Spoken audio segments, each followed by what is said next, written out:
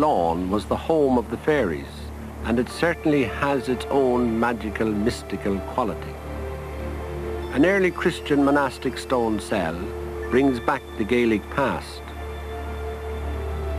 The last purebred herd of Irish red deer now survives in the Killarney Mountains. They are the direct linear descendants of the deer we read about in the prehistoric Irish sagas, which were hunted by the legendary hero Finn McCool and his warriors. Because they were under threat some years ago, I brought a small nucleus out here, where the pure strain would be kept intact.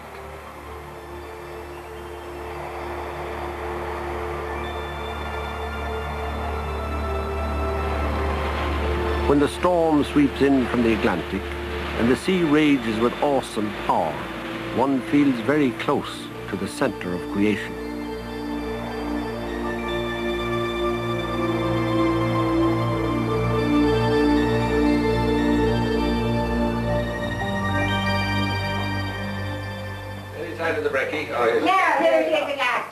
This island has another special association. When our children were growing up, I spent more time with them here than anywhere else. The island was part of their youth. Even now, as they go their separate ways, Emer breeding her horses, Connor a mining engineer, Kieran flying helicopters, and Sean going into politics, my wife Maureen and I can get together with them here as a family more often than in our home in Dublin. The day before, but I know it's all the Kerry people are coming up for them. Look at the dilemma I'm in. It's a week. Look at the dilemma I'm in, for instance.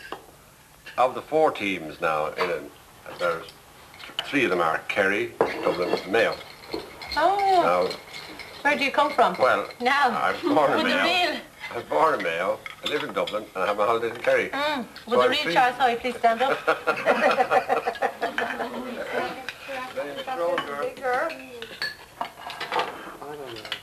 See, when it rains, worms come up. The patter of the rain on the ground brings up worms. So the seagull waits for the rain and then he goes out and eats the worms. But if there's no rain, if there's no rain, he stimulates rain by doing We believe you. We believe you. I would tell Dan, Rick and Joey and Captain this, and they said, never let anybody eat it. I agree with that. The diversified wildlife of the island never ceases to absorb and enthrall. There is a richness of rare plants, lichens and wild flowers. We have nearly every type of seabird, including one of the largest colonies of storm petrels in the world.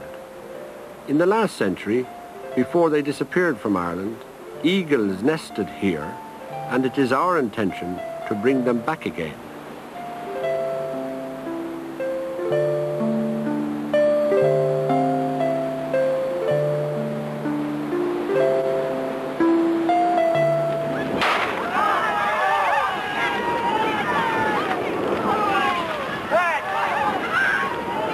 One of my favourite annual duties is to start the Curragh races at the Dingle Regatta, which takes place in August every year.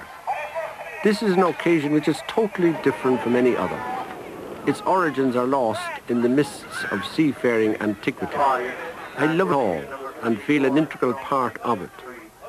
The wild solitude of the island provides a great intellectual and spiritual respite, but mingling here in Dingle with this vibrant, festive regatta crowd fulfills a different social need.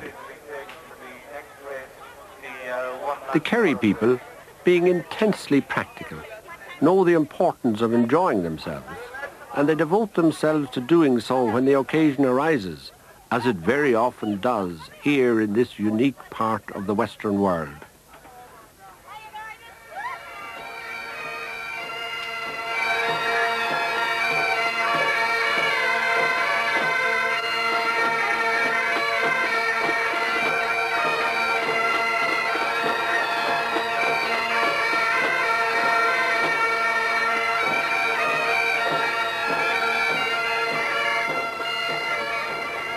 The advertised starting times of the various races are not always rigidly adhered to.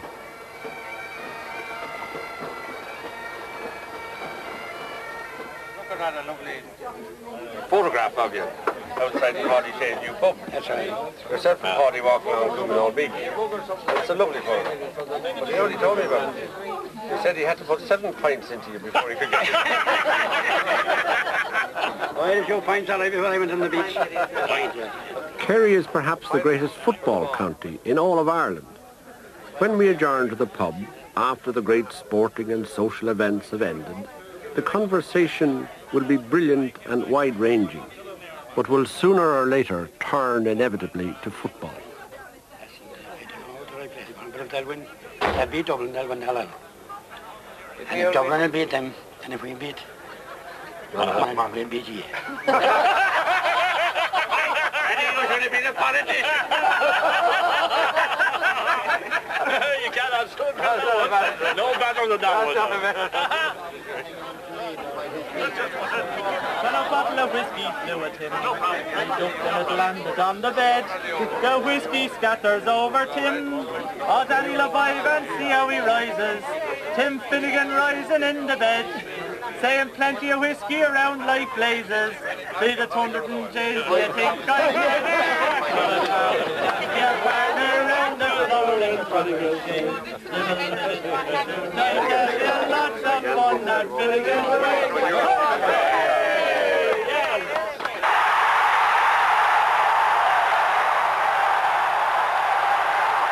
The game is Gaelic football, and the occasion is an All-Ireland semi-final between Mayo and Dublin. My Ireland would not be complete without Croke Park. I come here for most of the big games. I have played here myself. An All-Ireland final and a Fianna Fáil Ardèche, that is the annual conference of my party, are very alike in that they are great gatherings to which people come from all over Ireland, truly Irish, as the Wembley Cup final is truly English, because they just could not take place anywhere else.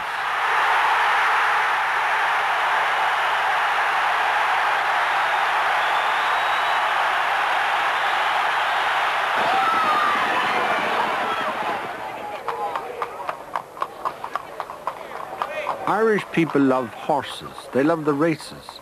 It is very much part of their heritage and their ethos. Irish racing is friendly and informal. I suppose it's no good asking you what's going to win. You wouldn't have any idea. I honestly wouldn't. Michael there would know. You know more. Dr. Vincent O'Brien is simply a genius. He has given Irish horses and racing an international status.